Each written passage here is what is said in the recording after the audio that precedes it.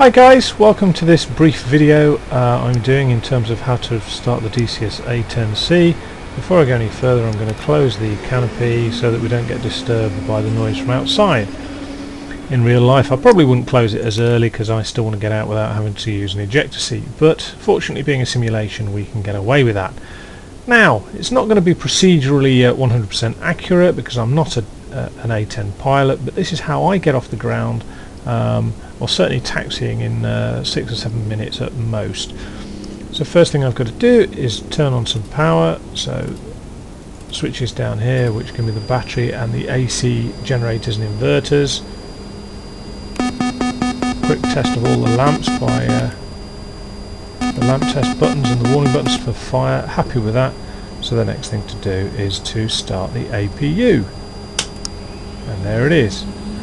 As it comes up, I'm expecting an EGT rise, which I get, and an RPM rise. The EGT is reducing again, just keep an eye on that, and the RPM, whilst I'm over this side I might as well just check the fuel, looking for £5,100, which I get. Once this is at 100% I can turn on my generator. The main reason I wait for that is so that I've got a nice stable electrical supply and there's no surges to damage any sensitive electronics that I turn on.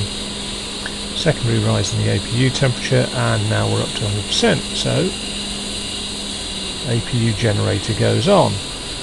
At this point I need to work my way down from the back to the front, so let's turn the radios on in case I wish to call for taxi, which I'm not going to do in this particular instance.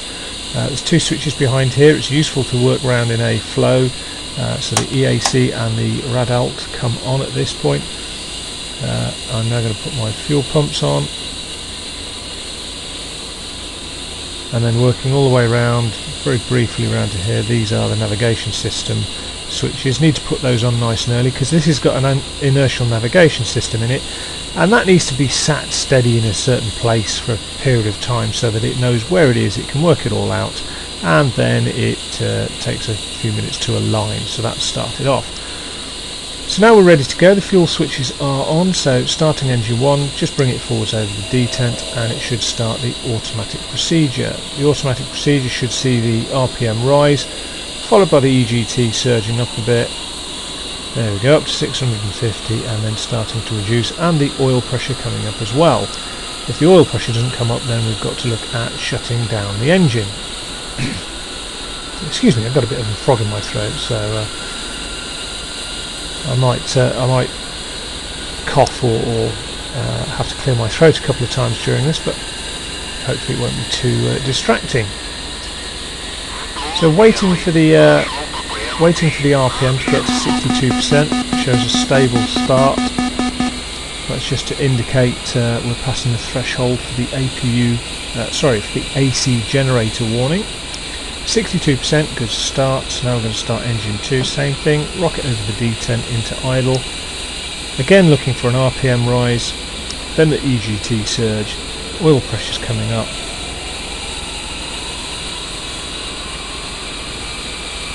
And then finally we're looking for a stable 60% on the RPM.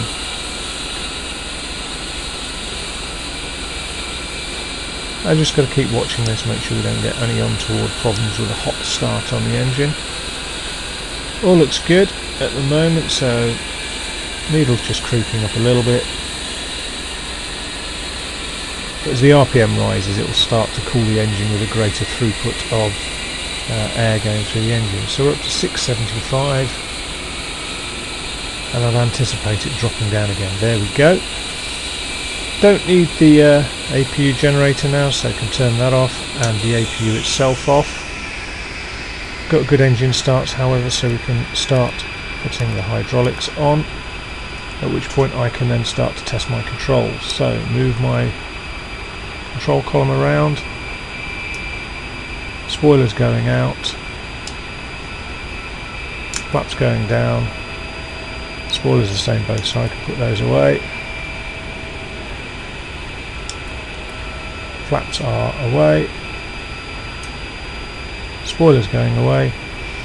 Now I can concentrate a bit more on what's inside. So continuing around, These three switches link the fire control systems, the various computers, the HUD, the navigation system.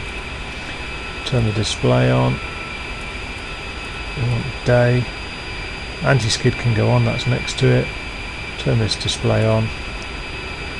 Just zoom us out a little bit. There we go. And continuing down here, we can turn the countermeasures on to standby should we wish. So next thing to test is the oxygen system. It's a little button down here. Press and hold that. The needle sweeps round. Audible and visual warning comes on. And when you release the button, it should reset and be fine. And the oxygen is now on. DTS upload screen is now on. You can see these little asterisks on the left hand side telling us we need to load the various packages for these electronic systems within the simulation. After about 10-15 seconds they all come back on to tell you that they have loaded successfully.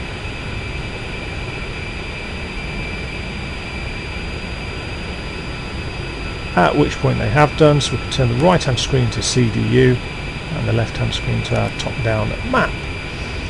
Now the key with this CDU is that we need this figure down here, the T figure, to get to 4008, at which point the INS nav ready lights start to flash. That tells us we've managed to initialize and align all our INS systems.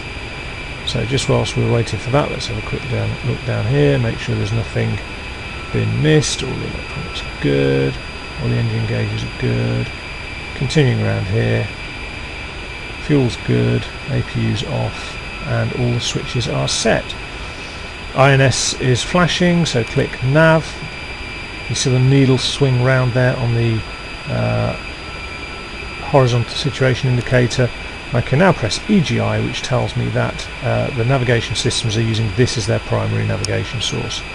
The only things left to do now are anything that's on here, which is the seat knot arms,